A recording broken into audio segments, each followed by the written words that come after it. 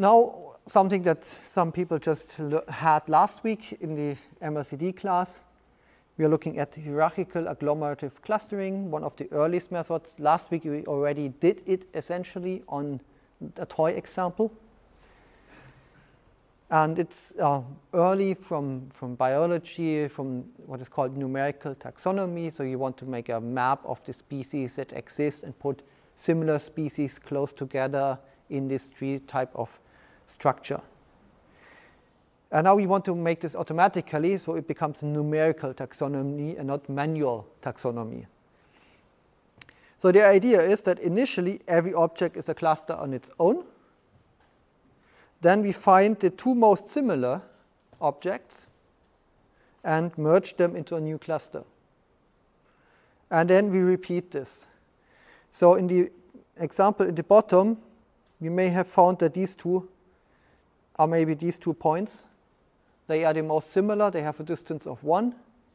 So I merge them. And these two also have a distance of 1. So I merge them. And these two have a distance of 1. So I merge them at a distance of 1. And eventually, I've merged everything that has a distance of 1. And now I have to merge these. They have a distance of 2. So I end up doing this type of aggregation. But that may be my best choice once I've merged all that had a distance of 1. And then at some point, I will have to merge these. And that is probably using Euclidean Manhattan distance. So we have a distance of 3. And then we perform this merge until my entire data set has been merged into like the root of my tree. And then it looks like the phylogenetic trees that you see in biology. So we get this type of tree structures. We have to make a number of choices. We have to define how to measure the similarity of these points. Once we have a group of points and another group of points, how do we define the distance of these two groups? That is called the linkage. And then we can perform different algorithmic optimizations. We were skipping these in this class. You probably had them on Thursday. We have a number of common linkages. Again, in this class, I think we only include we'll make this a bit shorter. The common idea, the early idea, was to use the closest pairs. And now we are in similarity. We're looking at the pair that has the maximum similarity. And for complete linkage, we will be looking at the minimum of the similarities of 2 points from different clusters. The chart on the right-hand side, because there's no visual representation of similarity except distance, it's kind of still showing the distance. And that is where this lecture differs from the one that you had last week, that we have this flipped around for similarities instead of distances. For the average linkage, it does not make a difference. It's still the average. Centroid linkage is defined on L2 norms, so we don't change it. If we're using it, we will be using it on L2 norms. And similar holds pretty much for the others. McQuitty as the unweighted version, median same. Ward linkage is based on variance. Variance is not on cosines, but it is related to cosines. And minimax linkage, if you would want to flip this around, we would get like a maximum of the minimum similarity. But the intuition remains the same, and we won't be using it in this class. We can compute this type of algorithms faster by using Lance-Williams equations, or at least in many common cases, this is the fastest strategy. And the Lance-Williams equations, they compute this recursively. So I compute my new similarity based on my previous 3 similarities of the clusters, the A, B that I combine, and some other cluster C, and the cluster sizes. And of course, we can do the same technique on similarities that we did on distances here. And that saves us, for example, in the case of single linkage, finding the maximum similarity of any 2 points in the cluster, which could be quadratic many pairs that I need to look at.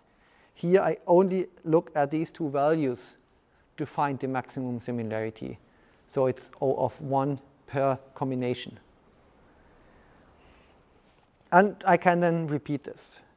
Kind of the drawback that I get is I have to store these values in the matrix. So I need a modifiable matrix. The Lance-Williams equations, they are defined in a generic form that has 4 weights in here. But in a lot of cases, these weights are 0. It's kind of an umbrella version of what we might be interested in. For single and complete linkage, there's kind of a hack in here. Because by the absolute value of the differences